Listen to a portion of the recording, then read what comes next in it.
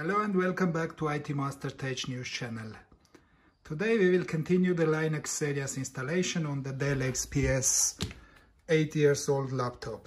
Currently we have the Debian last one Linux installed here.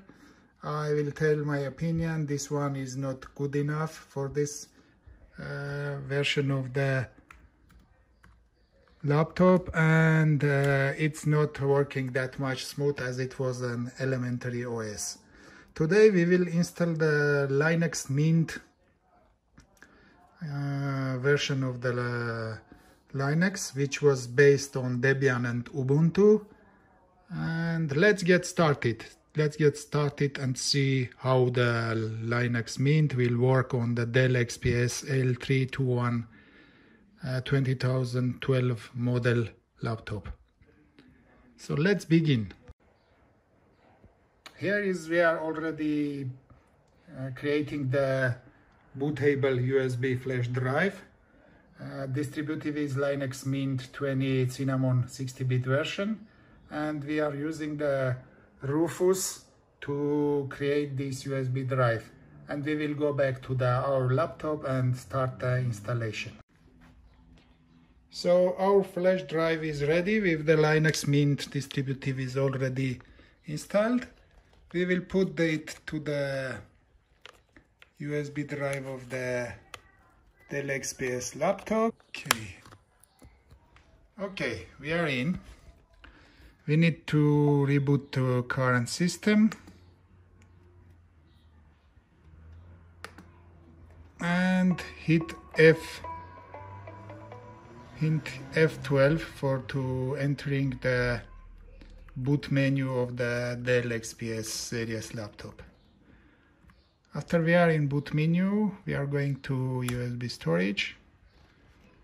Start Linux Mint, start in compatibility mode, hardware detection, boot from local drive, memory test, start Linux Mint. Okay. Let's see what we have. How it will go. Start means run from drive, or start means start installation. The logo is very nice. Let's see how is the booting going. Flash drive is blinking, it means it's reading from that. Screen still the blank, but something happening in the background. Okay. It started from the USB drive. Okay. There is something different from the others. It started from the USB drive, but it has a install Linux Mint. Let's tap that one. Very strange installation. I never saw this. Okay. Leave it English. Continue. English US. I will connect to my Wi-Fi. Let me type the password real quick. Okay. Let's see if it's going. Continue. Install multimedia codecs. Let's do that. And continue. It's pretty nice, pretty easy, user-friendly. Every user can do that. There is no need of any kind of IT or technical skills. So I think average user can do this. Install Linux Mint alongside with Debian. We don't need. We choose erase disk and install Linux Mint. And then install now. Warning, everything will be deleted. Okay, we don't have to lose anything in this machine. This is for test purposes. And then let's see what's going on here. The process is going in background again.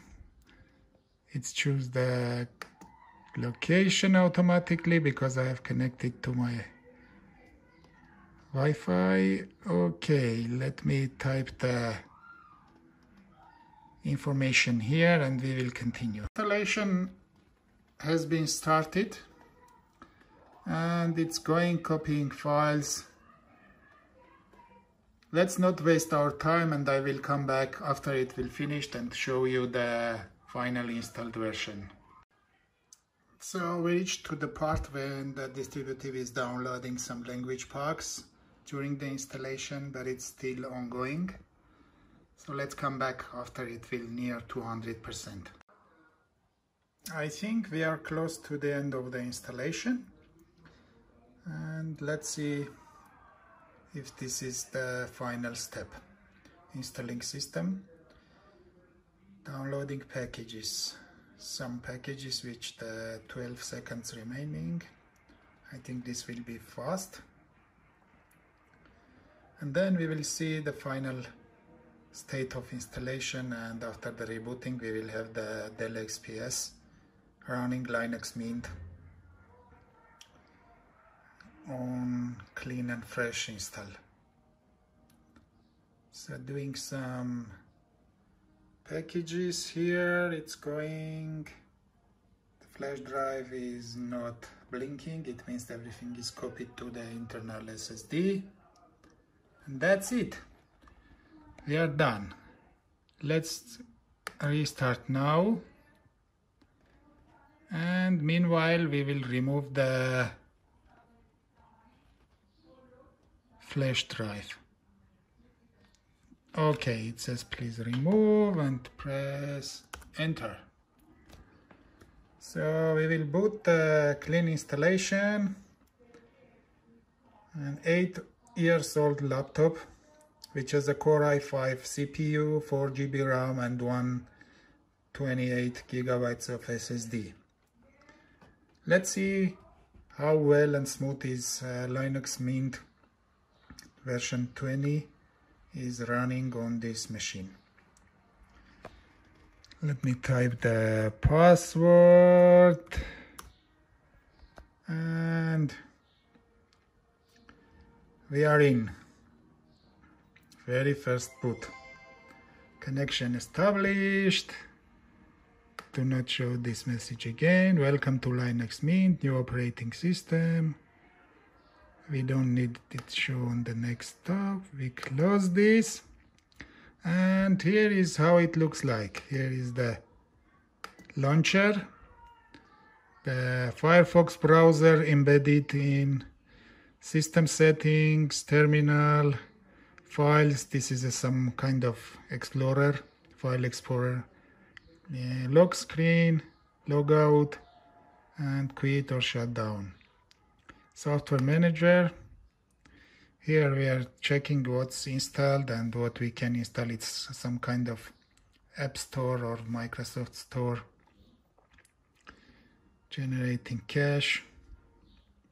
And I assume it has a there is a security updates. Very good. Do you want to switch local mirror? Yes. Cancel.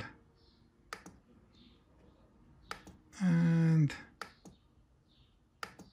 let's see what else we have here. Firefox browser.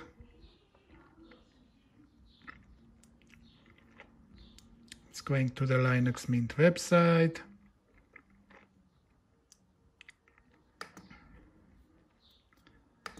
And computer icon. Samsung SSD, file system. This is pretty much this, guys. Stay well, stay cool. See you in the next one. Peace.